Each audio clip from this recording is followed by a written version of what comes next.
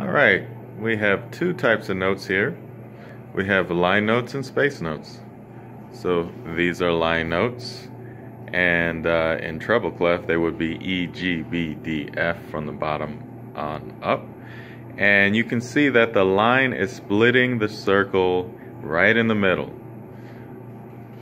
And then over here we have space notes. They are in the space. So no line is going through the middle. That's the main difference. And when we read music, you want to ask yourself, am I looking at a line note or a space note?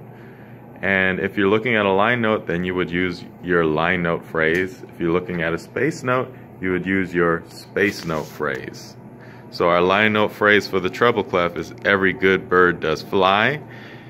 And our space note is face in the space, F-A-C-E.